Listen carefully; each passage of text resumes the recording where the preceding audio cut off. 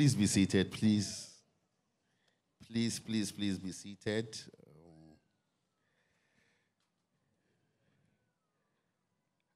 I'm wearing a different cap today. So, I won't say hallelujah a lot. You know, whenever I step up to speak in the office, whether addressing the board or anything, I'm always quick to say, please, if you hear praise the Lord, just say hallelujah.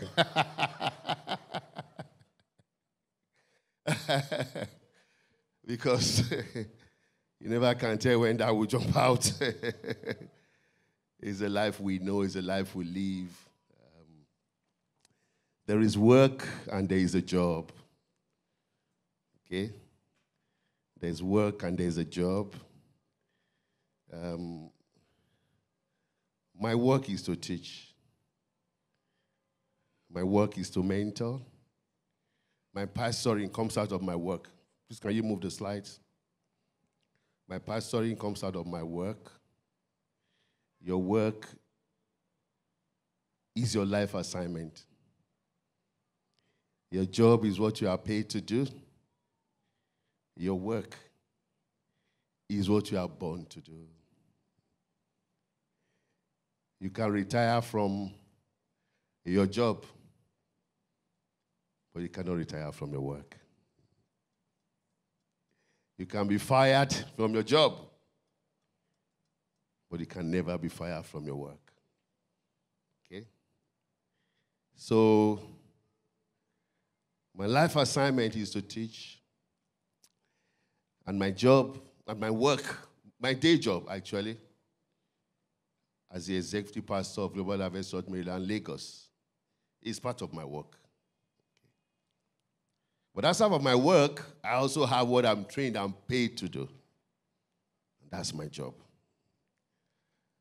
I've done financial management for more than 20 years. I'm currently the country head for personal banking at Stanbic IBTC Bank. So I'm actually going to be standing here speaking to you as a financial management expert, which is what I've done for over 2 decades.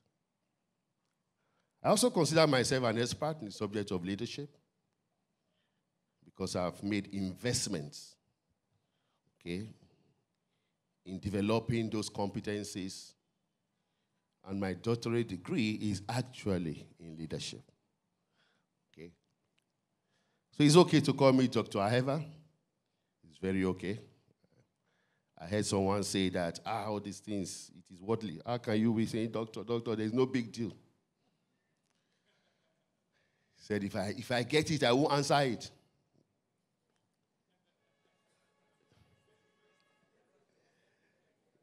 In my mind, I was still on my own journey then. And I said to myself, I will answer my own. It took 9 years. Yes, it took 9 years. Combining banking with pastoring and everything. Then you say, I will not answer. I will answer it.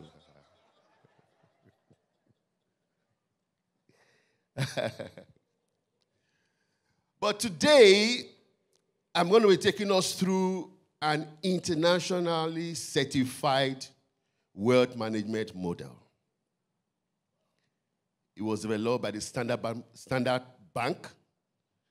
You probably know that Standard Bank is, Stanbic IBTC is owned, is a part of the Standard Bank group. So there's a wealth management framework that has been developed, and you really have to be certified to even be able to deliver what I'm about to deliver. Okay? If you don't go through the certification program, they don't even allow you to teach the framework. Okay? The challenge with many Christians is that we trust God for breakthroughs. Breakthroughs will come. Somebody say amen. But after the breakthroughs have come, you have to take the right decisions. True success is making the right decisions every day. It's not sudden. Every day. To sustain wealth, you have to have a good financial plan. You can't run away from it. Okay? And there's a framework that has been developed that we are going to be running through today for financial planning. I'll try and do this in 20 minutes, just so I give more time for all the other things that will come up. At the center of the framework is you. Your family. It's you. You are the center. Okay? But the framework is on two sides. There is how you create value to the left, and then there is how you give purpose to the right. Okay? And there are 4 quadrants. So over the next 20 minutes, I'll take you through each of the 4 quadrants and how they help. Like was said, you will need to make notes because there are times you are going to write some things down about yourself. If we had more time, I would have taken some feedback from the house, but I'm going to skip that just so we can do this very quickly. Okay? So, you create and build wealth. Okay? So there's how you create. There's how you save. There's how you spend. And then there's how you give. Create, save, spend, and give. Let's say that together. Create, save, spend, and then give. That's the framework, right? That we go through. Okay? And it's a journey every one of us we go through. So what you do first is to identify where you are on this journey. Because we are all at different stages of lives. Our goals different, purpose different. So it's really something you need to personalize. Okay? The framework is based on 5 philosophies, 5 basic beliefs and principles. The first one is how you start with the end in mind. The second one is how you build wealth around your life purpose. Your life purpose is different from mine. Okay?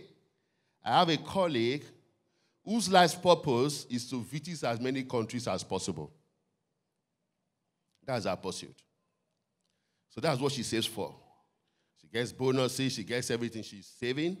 And she says, this year I'm going to visit 3 countries. And then she will say, I've visited 58 countries. I have about 70 to go. That's her life purpose. Okay? That's what she's driving. That's what she's practically living for. Okay? But I had a conversation with her because along the way, I found out that she earns a good salary, invests in that life purpose, and everything is an expense. Yes. There's a difference between an expense and an investment. And there's a difference between also saving and investing. You need to know the difference. And some of this is part of what we are going to go through. Right? Wealth is a lifelong journey. There is nothing like arrival. Some of the richest people in the world have also become the poorest after a while. I know a man who was earning 25 million per game, per match. He was a boxer. By the time he stopped boxing, he was bankrupt. History has it that the average footballer, it was the Premier League that they did, right? The average Premier League footballer earning $100,000, $200,000 pounds per week, $300,000 per week. Research has shown data that after 3 years of not playing football, many of them go broke. Slightly longer is the American basketballer. Theirs is 5 years. After 5 years, they go broke. Wealth management is a lifetime journey. is a school from which you never graduate. Because you have to continue to take the right decisions every day concerning yourself, your investment. Risk is relative. What one person considers a risk, another may consider not. Of course, you know the higher the risk, the higher the return.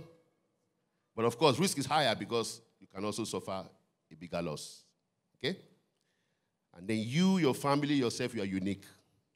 So you cannot really pattern yourself after anybody else in your wealth management journey. There's a quotation that says, tension always seeks to resolve itself into the more stable state. If you take a rubber band, when you stretch it, for it to remain stretched, you have to hold it in place.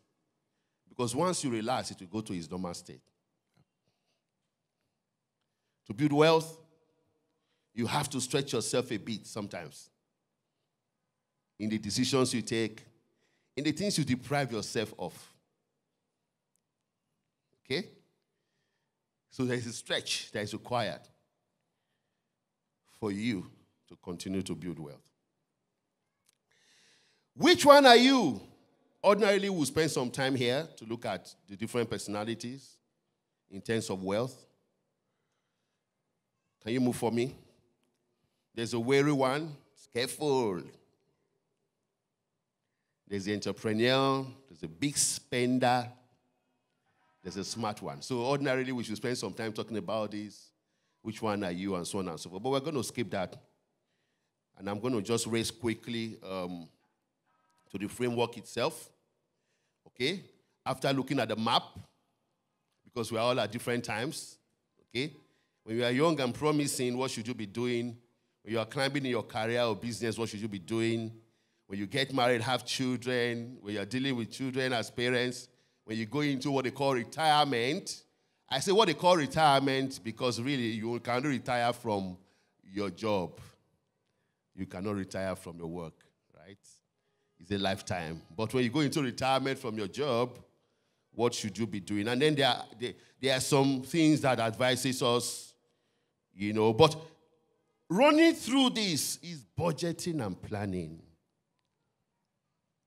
Budgeting and planning. Whether as an individual, whether as a business, you just must have a plan. You can't just work, earn a salary, start to spend. Once the salary is done for that month, you are waiting for the next salary. Okay? And many people are just in that vicious circle. The salary is not enough. You go do some borrowing to meet up. Next salary comes, a portion starts to go towards settling your debt. You see that, it's still not enough. You are looking for the next loan. And in our job, we have to help many people to restructure their bouquet of loans. Yeah, because they have 1, 2, 3. They've taken this from this app. We have all kinds of apps now these days where you can take loans. They've gone to do all of those borrowings. And they are now at a point where their take-home pay cannot take them home. So one of the things we do, I have some of my colleagues at the back, we do that portfolio management, okay? They can sit down with you, look at your portfolio, and then maybe help you to consolidate your loan, stretch it longer, you are paying less, and then you can thin it out over time. Because there's a time to get leverage, okay? From a financial planning perspective, a loan is a leverage. There's a time to get that leverage, but your plan is to pay it off over time. Okay, so the right structure, the right tenor, the right planning is something that you require, and there's a team of experts here who can guide you when you go to them. Okay, so let's go to the framework very quickly. Create and build. Remember I said create. Create. The second one I said what? It's time to test whether you were really listening. Create. Second one is what? Save. The third one is what? The fourth one is what? Give. Absolutely. So let's start with how you create and build wealth. Okay, in your financial planning, create and build wealth.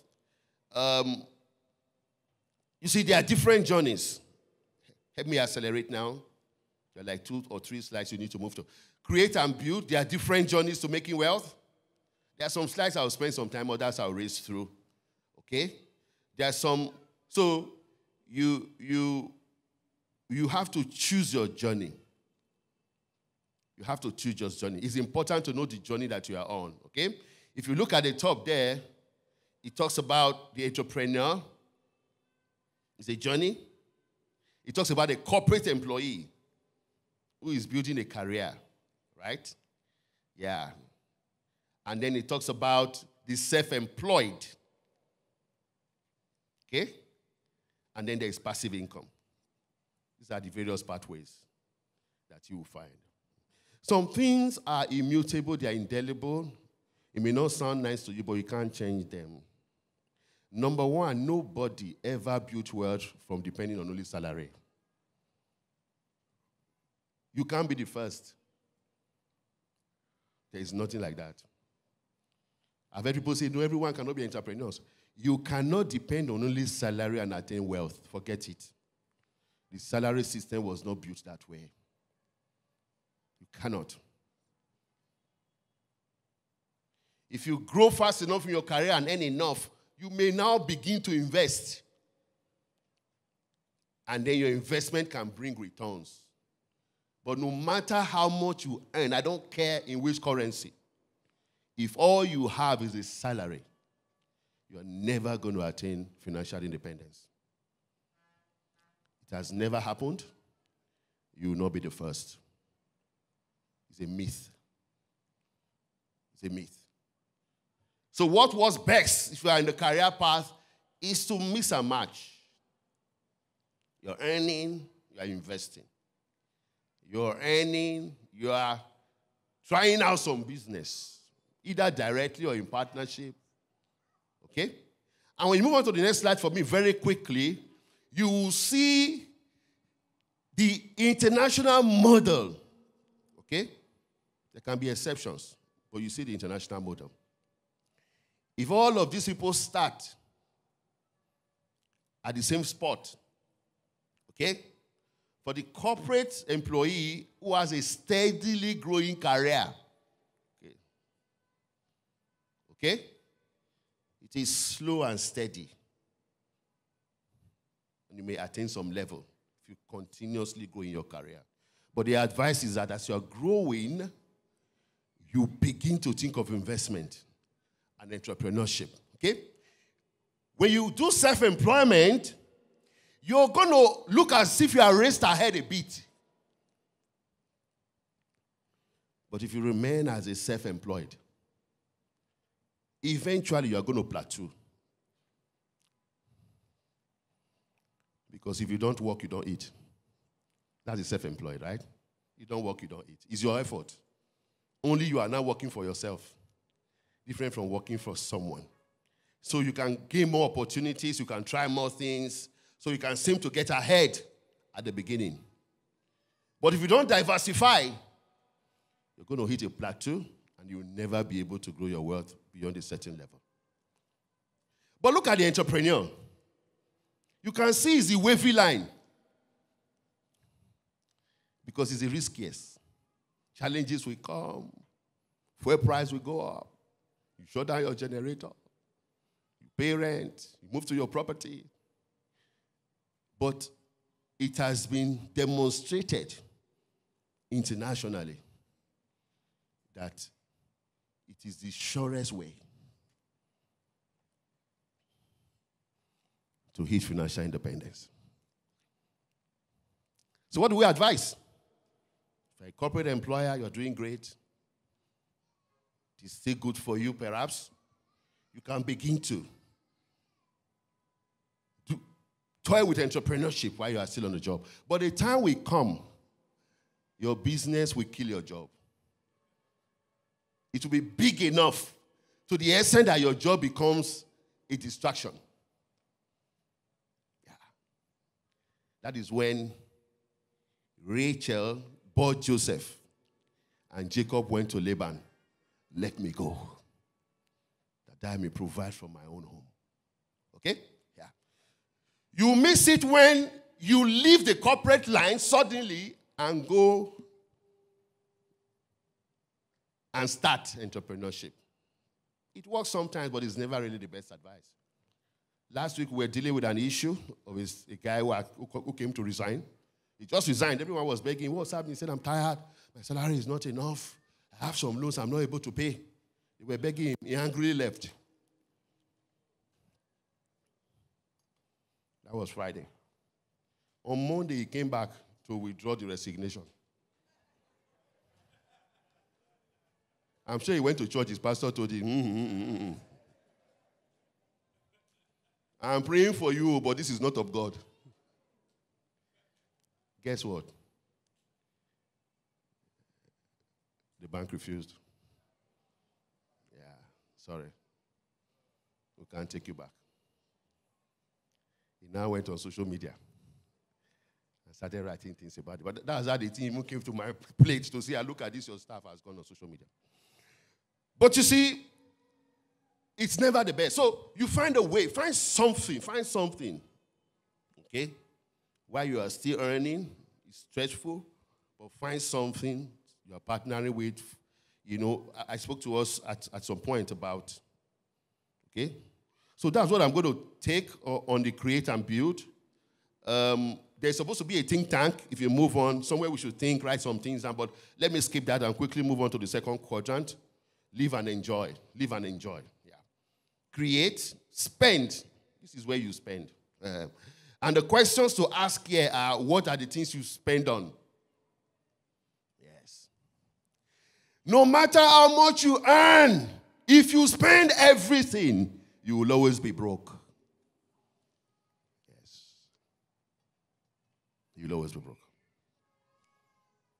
Okay? So, you have to look at the right kind of expenditure. Let me move on to the next slide, where we talk about your income, your expenses. What are you? Where do you earn from? You earn a salary.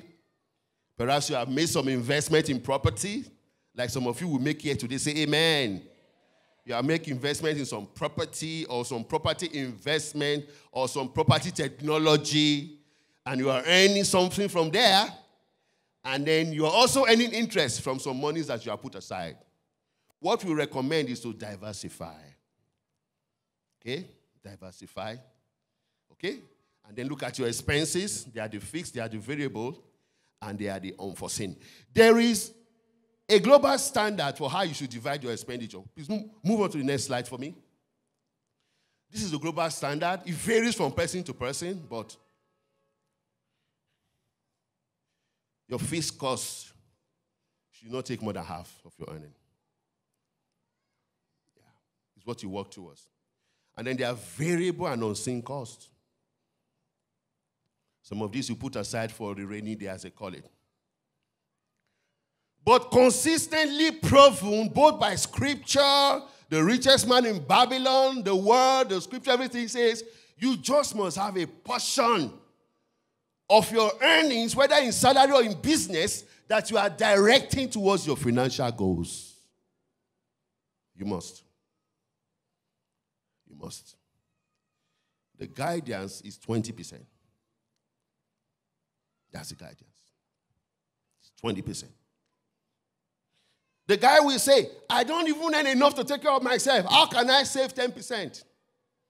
My answer always is, what 90% can't handle, 100% will handle it.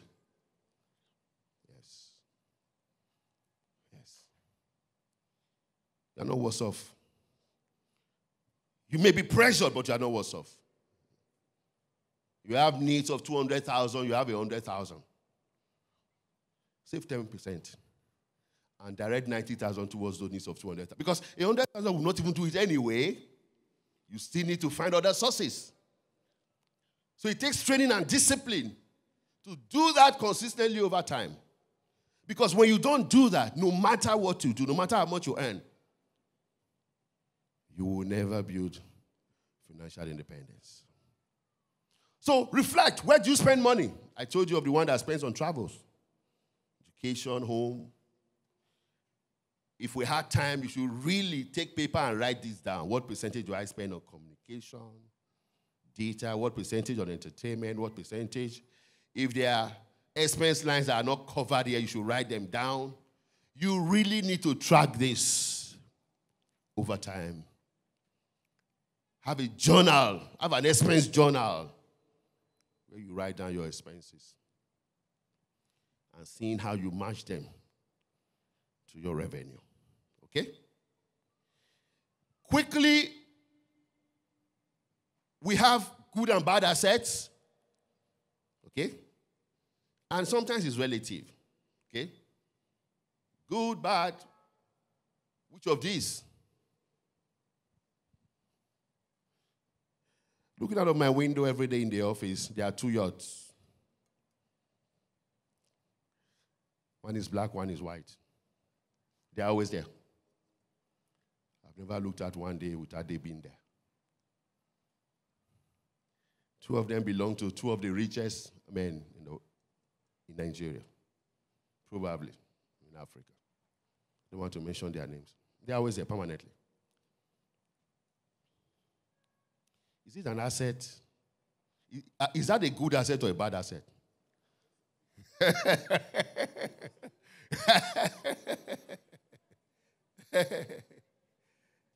Yeah, because a car can be a good asset, it can be a bad one. Typically, something that does not increase in value with time,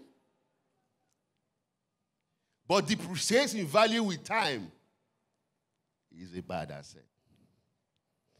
Something that cannot generate some revenue by itself, it's a bad asset. So you have to look at how you invest in good assets. iPhone 25 has come out.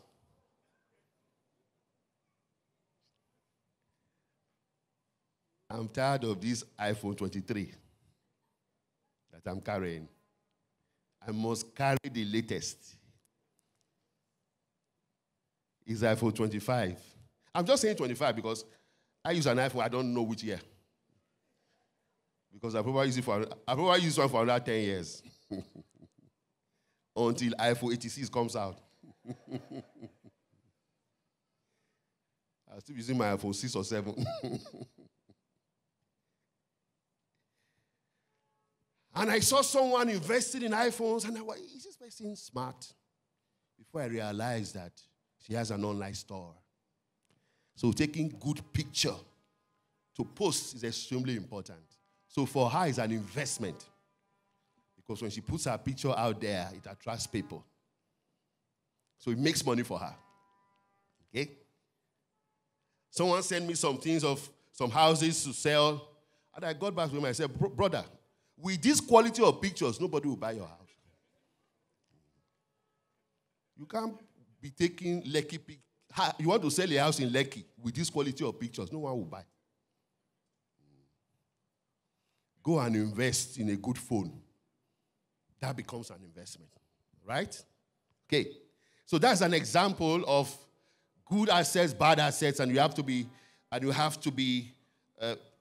attention. Can you let me move on? I need to move on to the last 2 very quickly. I'm spending time on this one. This is really where the spending is really crucial. Okay, because if you are in debt, you have to manage yourself out of it. Okay, you have to. Like I said, it's good as leverage for a period, but you can't remain in debt for too long. Not even at the rates in Nigeria. Do you know that if you borrow today in Nigeria at current rates, every 3 years it doubles? Yes. If you borrow 10 million, over a 3-year period, you are going to pay back 20 million. Yes. At current rates. That's the way it is. So you have to be very certain what you are borrowing for. So we say don't borrow to fund expenses. Borrow for investment. But be sure to take yourself out of it very quickly. Okay? So you have to be aware. To get out of debt, stop borrowing. People are in debt, they keep borrowing. They're in debt, they keep borrowing. They say when you find yourself in a hole, stop digging, right? Yeah. Stop borrowing, and then you can now term yourself out. Okay? Start by paying off your most expensive debt. They are the ones who quickly pay off. Can you move on to the next slide for me? Okay? We normally say pay off your credit card very quickly. Okay? And then you can sell assets to pay off your debts. Okay, so that you free yourself. Let's move on quickly to quadrant 3, save and invest. Again, I will spend time on this. I should start to round up now. I already told you that to save, saving is crucial. Okay? 10%, 20%. You are not saving to keep per se. Okay? It is towards your financial goal. So you must have your clear financial goals, and that certain percentage is towards. Still move on, please. Just move on. There's one slide I want to touch on, and then we can, save and invest. Move on to the next one. Okay? Next slide. Okay? So to reach financial independence, no, just the one before this. The one before this. So you must have financial goals. That's the point. Have financial goals, and your savings and investment are towards those goals. You need to know that there's only like sudden wealth. Don't you understand? They know that sudden wealth. So you're going to be moving towards your goals gradually. Gradually. Gradually. While you are on that journey, let me tell you what God does. Breakthroughs will come. It will lift you, right? And then you continue. You continue. You continue. The next lift will come. Then you continue. You continue. That's how you build wealth. It's not from 1 to 100. 1 to 2 to 3. God blesses you, you move to 10. Okay? You continue. 11, 12, 13. He blesses you. That's our journey. Everyone, that's the journey. Okay? It's not sudden. It's with planning. It's with clear goals that you put before him. For example, set a goal for your retirement. Set a goal for it. Don't desire to work all your life till retirement age, which is 60. People are angry. 60 is too low. And many organizations have made it 65 for them. By the time you are done at 65, you can no longer stand up straight. Too sad if you have no investments, no assets, nothing. You've probably just worked all your life and there is nothing to refer back to. Okay? Next slide says, do not save what is left after spending. This is the philosophy for saving. Do not say, okay, I'll pay my fees, I'll drop money for the house, I'll buy fuel, I'll leave some money, and then I'll save what is left. You will never save. You will never save. When it comes, the portion that is meant towards your financial goals, first your tithe, okay? Because the tithe is an investment. Yeah. So make that investment and then put aside your saving and then start to spend the rest. It is a myth to say that I don't have enough, so I'm not saving. No. What you have after saving will not be enough. If what you have after saving will not be enough, what you have without saving will still not be enough. So there is some discipline that is required for you to ensure that you are saving towards your financial goals. Okay? Let me move on quickly to the last one. I want to save time. Okay? There are reasons to save. I've already spoken to that already. You are building financial security. You are building,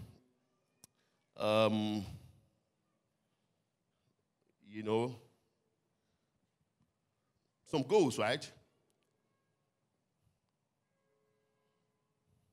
You're a young man. You're planning to saving towards your wedding. Okay? There has to be a plan for that. Your children, medical, okay, whether it's a health insurance you want to do. If you are the one that wants to go with retirement age of 65 that they've set, we had someone coming, wanting to borrow. This guy has 2 loans. He wanted to take a third one. And we're so, okay, let's consolidate for you. We'll take those 2 loans, put them in a bucket and manage the portfolio for you, okay? By the time he put in the request, we saw that, this guy is already 61. So the request was declined. Because for us, our mark age is 60. We don't lend to people above 60. By 60, you have to have finished paying. In other words, if you are taking a 4-year loan, you have to be like 56 or 55. So that before 60, you have finished paying us. Right? But this guy was 61. He was angry. He wrote letter. He now went to the office and got a letter to tell us that retirement age is 65. So we can create that loan for him. And we did. We did. We did. But think about it. If at that age, you still have to have 3 loans to go by, you've made a lot of wrong financial decisions in the past. And you are still very much on that path, creating more and more debt. And that happens when there is no savings plan. Nothing is kept aside every month. You work for a whole year. Nothing was kept aside. You are trusting God for a breakthrough only. That is the life of many Christians. It is not sustainable.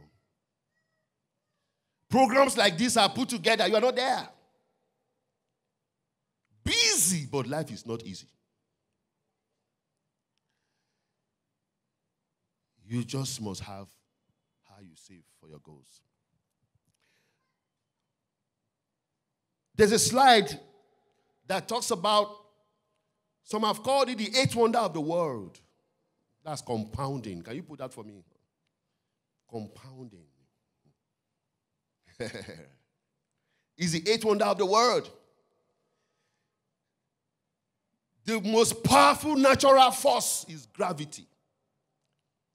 It points downward. The second most powerful natural force is compounding. When you understand it, you earn it. When you don't understand it, you will pay it. Yeah. Either way is powerful when you're on the right side of it. Okay?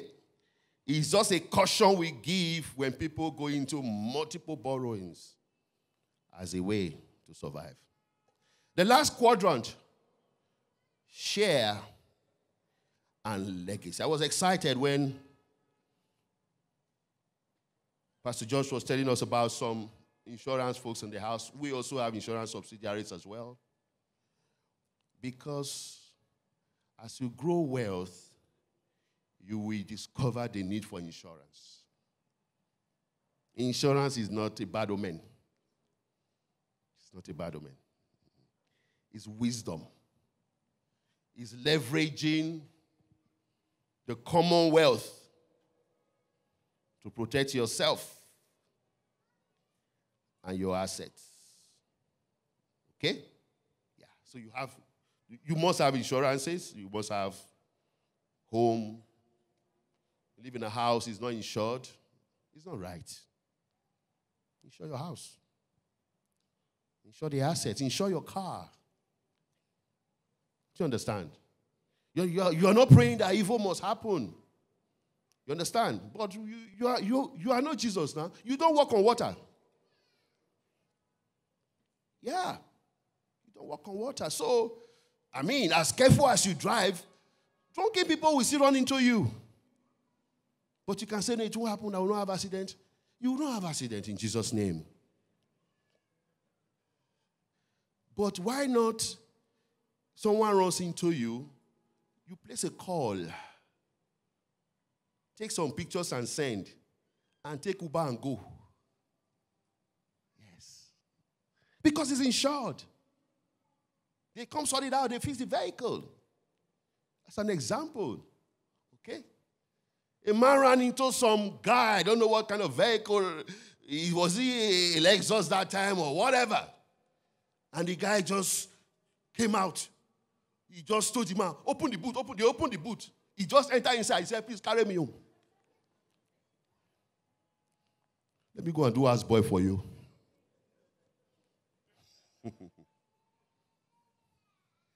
So insurance is how you preserve wealth for the generation.